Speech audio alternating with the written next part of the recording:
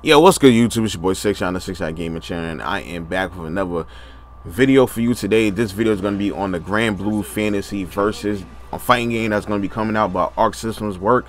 And yeah, we have been seeing a lot of stuff on this game, but finally over the weekend, or 2 days out the weekend, or even actually a day, they didn't really give us that much time with the beta.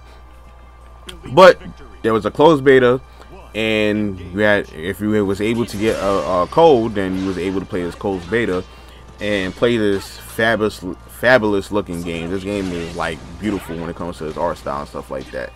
The animations is very good, the art style is amazing, and so on and so forth. So if you got a beta code, you was able to play this game over a 2-day span, more really a 1-day span, but yeah. And yeah, so we're going to go over my impressions of the game, how I feel about the game, some of the game mechanics, so on and so forth. And right now you're watching a match of me somewhat later on in the game, like beta span, where I started to understand the game more and so on and so forth. And I'm using Catalina. Catalina is a very good character in this game. But early on, I got footage. I'm gonna show you early on my first couple fights where I was just simply trash and didn't understand nothing about the game at all, and so on and so forth. But with that being said, this is a very, very good game. Even though it's an Arc Systems game, it's very, very different. It's not very combo heavy based like other Arc Systems games. There's also not a lot of movement like other Arc Systems games. There normally a lot of Arc Systems games are air dashes. This is not the case in this game. This game is not an air dasher. This is more of a footsies heavy game, but it does have some chain combos as well. You could do some links as well with some of your moves.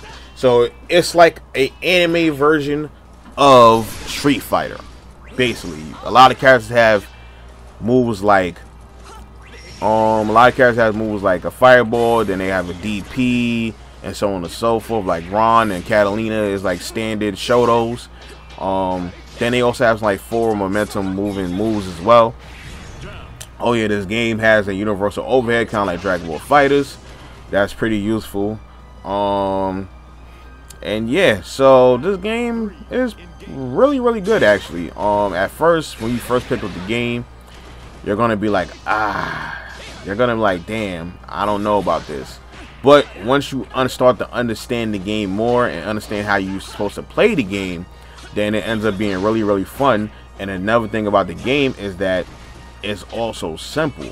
Now, the game is new, and I think I made this mistake with Dragon Ball Fighters as well, when I thought the combo structure in the game was so simplified that I don't know how long the game was gonna last, and so on and so forth, or how well it was gonna do. Not last, but how well it was gonna do in the long run, because the combo structure was so simple and it seemed like everybody had almost the same combo structure. But boy, was I wrong with that. But this right here has even less combo structure than Dragon Ball Fighters, so it's kind of like I don't know what to think of what's going to happen with this game basically when it comes to, because it's really, really simple when it comes to the combos. So I don't know how is that going to translate over, but since the game is more footsie based or something like that, that's basically probably going to be the meat and potatoes of the game, how the gameplay and the footsies and so on and so forth. But right now, this is me first turning on the beta, right? And as like any Arc Systems game, you have your lobby system, and just like Dragon Ball Fighters or BlazBlue or whatever Arc Systems game you played, that's a lobby system. So you go into your lobbies, and then it seems like this lobby system is a little bit more fleshed out. It seems like this lobby system has a lot more rooms you could go into. As you can see, there's so many rooms you go into, and as you can see, the beta was full. Everybody's playing this beta when the beta was out. Like, so yeah, especially in the, I don't know about all the other places, all the other lobbies, but New York was full. But yeah, you got your lobby system. So when you first start out, you pick a avatar, and they got 5 avatars you can pick from. Of course, there's gonna be more characters. I think 2 or 3 more characters got announced from what we see from here. So I think 3 more characters in it so far. So a total of 8 characters, I think, maybe 7, not too sure. Yeah, then from there you pick your character, and you see the artwork on these characters is so beautiful. But yeah, I picked Lancelot. Then you like on this little boat, and on this boat or whatever, not a boat, a sky boat or whatever you want to call it, whatever. But from here you have all these arcade machines, and you got your 1-player and 2-player, and you go on, and then if someone jumps on, you just play. Boom. So this is my first match, and this is literally my first match. So I don't know what the hell is going on in this match at all. I was just like, I don't know how to play the game at all. I don't know what's what. I just know light. I just know the buttons. I know square was light, medium was triangle, circle was heavy, X was a special attack. R1 you could do special moves from. L2 was an overhead, and R2 was something where you had like R2 you had like 2 defensive functions from R2. You had like a spot dodge when you press back in R2, and then you had like a roll through attack when you press forward in R2. So as you can see right now, I'm getting murdered because I don't know what's going on. I'm trying to air dash and it's not happening. I'm like, well, I'm not air dashing, because that's what I learned, that this game doesn't have air dashes at all. So I'm like, okay, all right.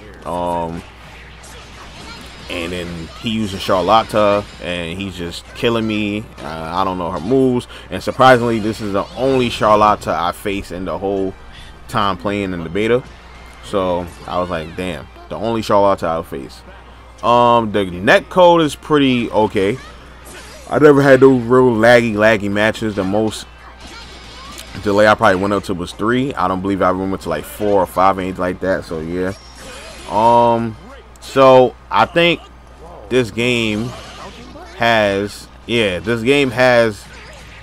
a meter based system. When you press, like, basically like Dragon Ball Fight. You know, Dragon Ball Fight is when you move forward, you gain meter. It's the same exact thing in this game. When you run forward towards your opponent, you gain meter. So you get rewarded for being the aggressor in this game, and so on and so forth. So another thing about this game is that the normals doesn't really have, none of the normals, at least for the characters I use in this game, has momentum, right? What I mean by that is, like, you know how in Dragon Ball FighterZ, where you press standing medium or crouching medium, normally that move is gonna go forward with its momentum and go towards your opponent. Oh, that was a very beautiful looking super. Boom, that did a good amount of damage too. But normally, and I call him, oh yeah, that's the one thing, that right now there's no dash blocking. So if you run towards your opponent and your opponent gets up and does something or whatever, or does something, you cannot block.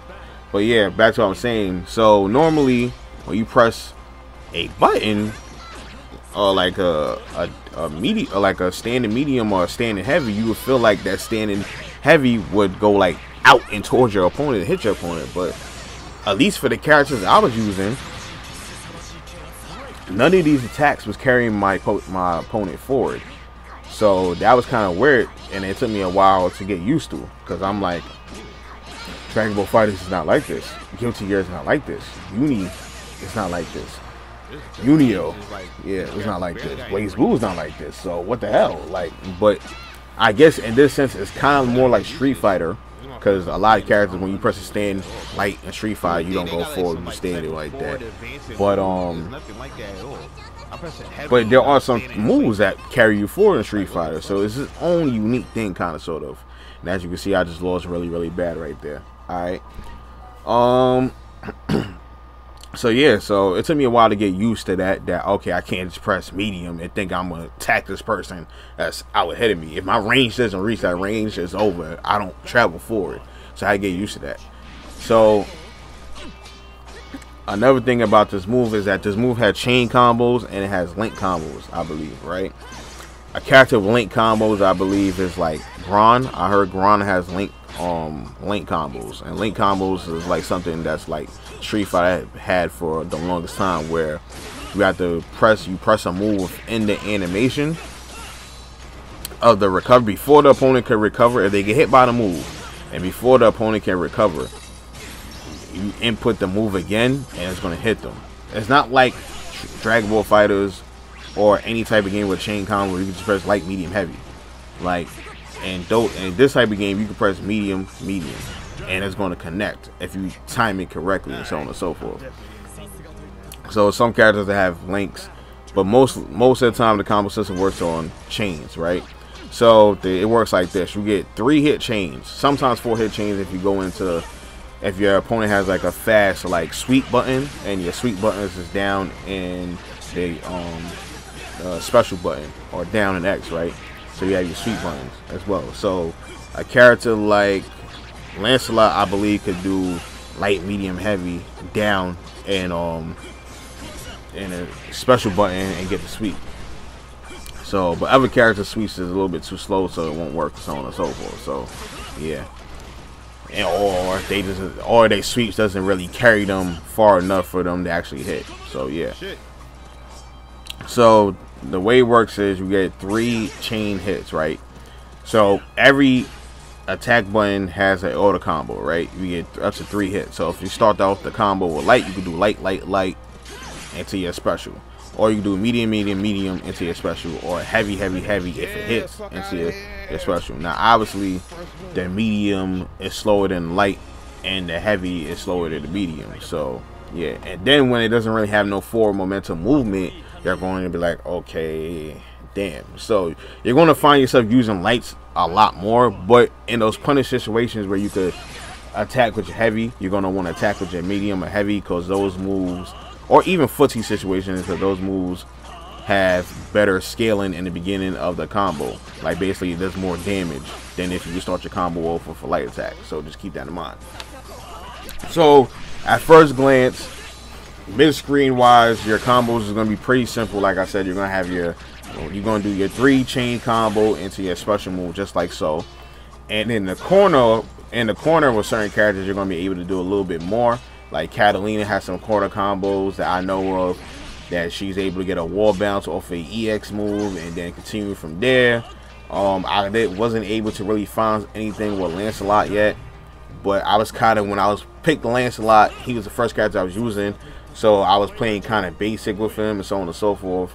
So yeah, but like I was saying, you got your chain, you got your combos like that, you got your chain combos going, and the combo system is like pretty simple and bare bones. But there's also different, you got these special moves as well, right? So you see these meters at top, like by your health bar, that's recovering. That's how you do your special move, right? So when you do your special move, right, you're gonna have a cooldown. So it kind of reminds you of like an RPG, kind of basically, where you have cooldown on your special moves when you use them. So there's 2 ways to do your special moves. You could use your special moves by pressing the direction that it tells you up by the HUD in the R1 button. And when you use the special moves this way, you have a longer cooldown. Or you can use the special moves by inputting them manually. So you have 2 ways to do special moves. You got that way, and then you have the manual way by just doing like cross circle forward light, or cross circle forward medium, or cross circle forward back and heavy and medium, and so on and so forth. And when you do cross circle forward, or however the special move you want to do, input is in the heavy button, you're going to get an EX move. So the heavy button is always for EX moves. So kind of that's like kind of like Dragon Ball Fighters, like, so you can take that mindset from Dragon Ball Fighters and apply it to here for EX moves. And yeah, and then of course the EX moves gives you different properties. Like I said, Catalina has a move where it's cross circle forward, light, and a medium, and it's like a little thrusting move that gives you a knockdown. But when you're in the corner and you use cross circle forward and the heavy button, you get a wall bounce and you're able to get extended combos. So there's stuff like that with every character. And yeah, and then when you do the moves manually instead of doing the simple easy way, you have a faster cooldown, right? So basically you're able to kind of basically like span. If you do it manually, you're able to do basically your fireballs like just quickly, like you kind of spam like regular, compared to if you do it with the simple way. So that's always something to remember. Then you have your grabs. I think your grabs is with the L1 button, and these are grabs where you can't combo off of. So remember that. This is not like Guilty Gear or Dragon Ball Fighters where you're able to get extra damage off your grabs. At first, I wasn't used to that. I was thinking that you could combo off your grabs, but that's not the case. So like I said, they made it more really anime version of Street Fighter basically. Then you got your special moves. These special moves, you got 2 different specials. So your special moves has simple and manual ways you can do these as well. And for you to do one special move, you have to have 100% health, and you just do quarter circle forward and the R1 button to get the simple version of the special move. And when you do these special moves, it takes away from your it takes basically all your those 4 special moves up top. All of those go away basically, and it's a long cooldown when you do it that way, right? You don't have access to none of your special moves once you do a super. And when you do it the manual way, and I believe the manual way is like quarter circle forward twice, and like light and medium, I believe, or something like that. When you do it that way, you have a faster cooldown. So that's something to remember. And the way you do the other super is by having 30% health and 100% meter, and you do half moon back and an R1 button, and that's for the simplified version of this move, and it's going to be a stronger super. Or you could do I believe you do quarter circle forward twice and the X button or the special button, I believe. I'm not too sure. I can't remember exactly which button input you press, but I know you press quarter circle forward twice for the ever super. So, and I believe this will have a faster cooldown as well. So that's the difference when it comes to the simplified versions of the move and the more advanced versions of the move, or the manual version of the move. So just remember that. So like I said, this game is another thing about this game, right? A lot of the character ranges is really different, right? Of course, because they have longer moves. Like Catalina obviously has more range than like a character than Lancelot, because she has a rapier type sword. What the difference is that even though you think you connect on hit on block with certain moves, if you're at max range at that move or a good distance away from that move, sometimes it will not chain into the auto combo.